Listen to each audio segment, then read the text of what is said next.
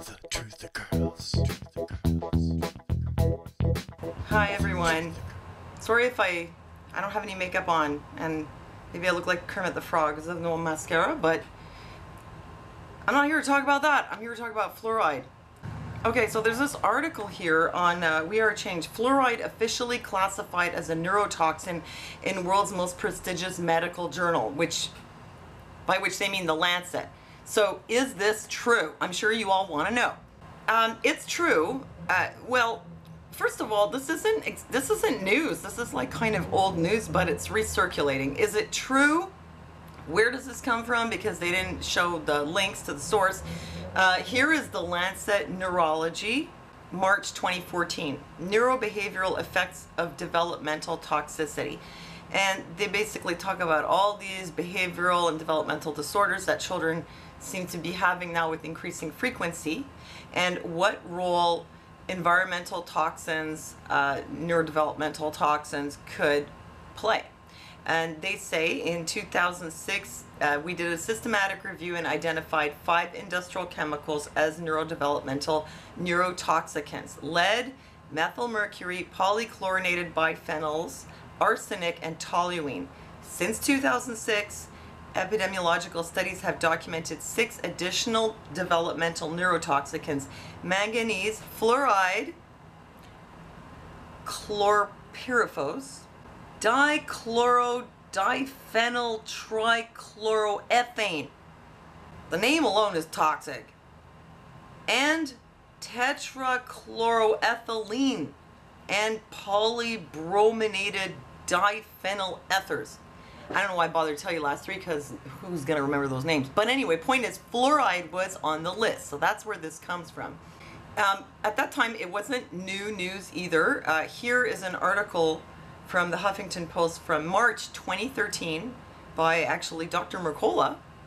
Harvard study confirms fluoride reduces children's IQ.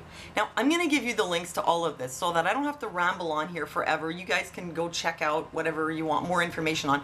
But it's just to sum it up, what he's talking about here, 32-page report. It was like a meta-analysis of all these studies that had been done in different countries, especially in China. Meta-analysis of 27 studies published over 22 years. Specifically targeted studies carried out in rural China that have not been widely disseminated, thus complementing the studies that have been included in previous reviews and risk assessment reports. So they went out of their way to find data from somewhere else, which is kind of good because, you know, there could be conflicts of interest, there could be a lot of different factors, so they went out of their way to find diverse data. And so the results suggest that fluoride may be a developmental neurotoxicant that affects brain development at exposures much below those that can cause toxicity in adults. So in those studies, the kids were not getting their fluoride from fluoridated water or from toothpaste. They were just getting it from environmental exposure, as in some places there's just high fluoride content in the water or whatever. And so what they found is that children are maybe especially susceptible to the toxic effects of fluoride.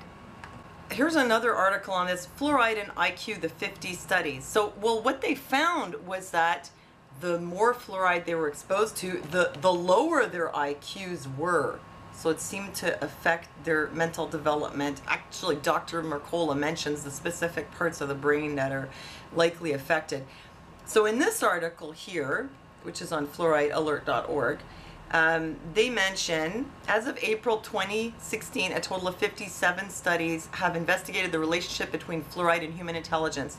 And a total of 38 studies have investigated the relationship between fluoride and learning/memory in animals. Of these investigations, 50 of the 57 human studies have found that elevated fluoride exposure is associated with reduced IQ, while 37 of the 39 animal studies have found that fluoride exposure impairs the learning and or memory capacity of animals. So there you have it, that there is evidence that it affects learning and memory and intelligence, not just in humans, but in animals. And as you know, I think the last I heard, about 70% of drinking water in the US is fluoridated. I'm not sure what the stats are in Canada. I live in Montreal. We don't have fluoride here. But fluoride has come under more scrutiny lately because of things like this, and also the fact that, you know, people have different bodies, and how can they all get the same dose of fluoride and all deal with it the same way? What, do they have impaired renal function, or they have to drink a lot more water, or they're smaller, or they're bigger? It's not a one-size-fits-all, and it seems kind of unethical to, you know, for the government to decide to put something in the water for medical reasons, like for the sake of your teeth, when, you know, this doesn't give anybody the opportunity to refuse it if they're not okay with the risks associated with it. But here's another thing that you probably don't know about fluoride. Common food items could contain 180 times more fluoride than tap water. It could be because of the kind of pesticides that are used, or I'm not sure how exactly it gets in the environment. Oh, my computer just crashed. Well, anyhow, I'm just going to finish this without my computer. And there, the vacuum cleaner sound is gone. Well, anyway, check out this article, and you'll see that they mention that different foods have different content of fluoride. I looked this up actually specifically when this fluoride question came up, because I remember reading that grape juice is particularly high in fluoride. And it said in this article here that in grapes, the acceptable levels was 55 parts per million, which is a lot more than you get in the tap water. And so apparently when it's made into grape juice, it's still pretty concentrated. So some people are worried about avoiding fluoride, you know, consuming it, and they don't realize that there's a lot of fluoride in some of the foods they're eating. So I thought you might want to know that. So you know, that's my breakdown of this, that fluoride being toxic is not really new news. It is, in the journal they did say it's a neurotoxicant, and it's dose dependent, and I, like many people, don't think it should be added to the drinking water. And I'll leave it at that. Thanks for listening to me. Thanks for leaving your comments. Don't forget to check out the links. Thanks for giving me a thumbs up, and I'll see you next time.